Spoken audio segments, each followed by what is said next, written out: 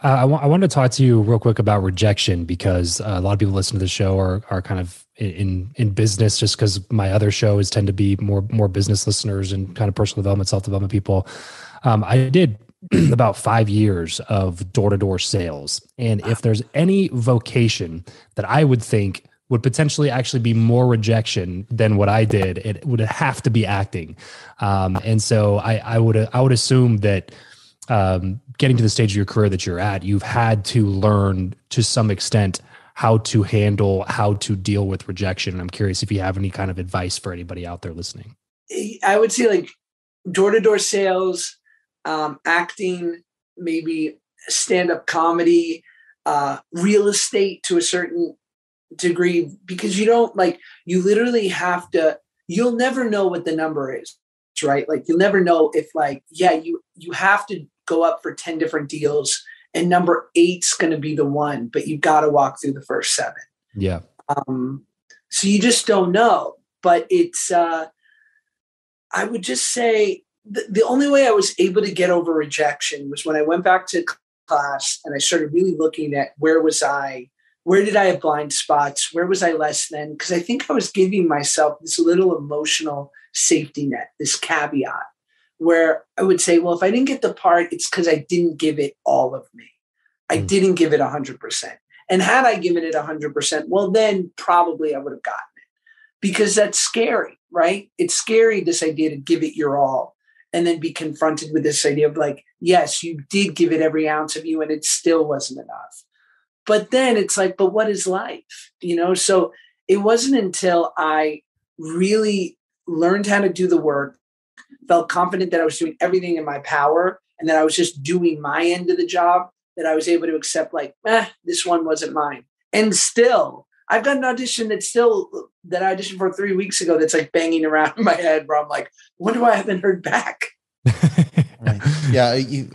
I've heard you say, when you take responsibility for your life, it's got a lot of great benefits, but also you don't have anybody else to blame. And I think that's like such a scary thing, because when something works, you can be like, yeah, I just got cast in a Christopher Nolan movie like that, like I killed it. But then, like you said, when you have something where, you don't get a call back for 3 weeks, you're going, well, I can't blame anybody. I can't blame them. I can't blame anybody else. Like that responsibility there is a really scary but rewarding thing at the same time. You make such a great point. And I'm thinking now about how, I end the book where I talk about how I had to let go of acting and accept my life as it was, that I was overpaid and I had a wife and a kid and I was so lucky and I was making a living doing social media.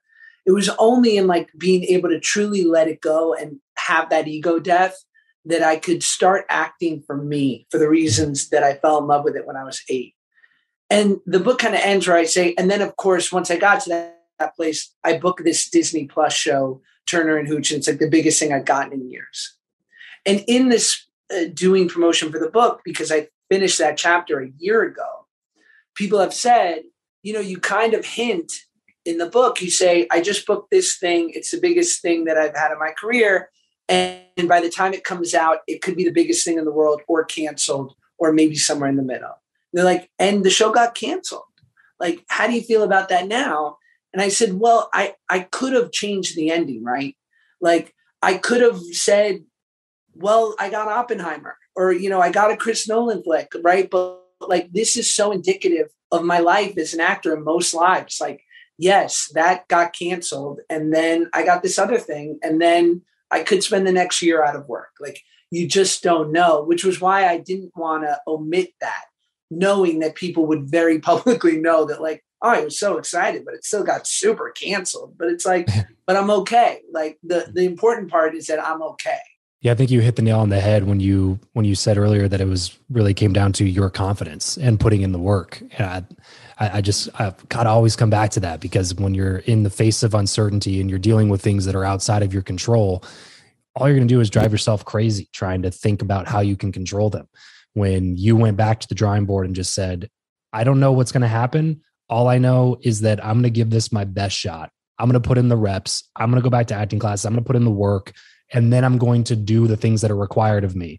And if it happens at that point, fantastic. If it doesn't happen at that point, also fantastic, because I am in a place where like these external circumstances don't change how I feel about myself on the inside. They don't change how my wife perceives me or the people that are closest to me that actually care about me perceive me.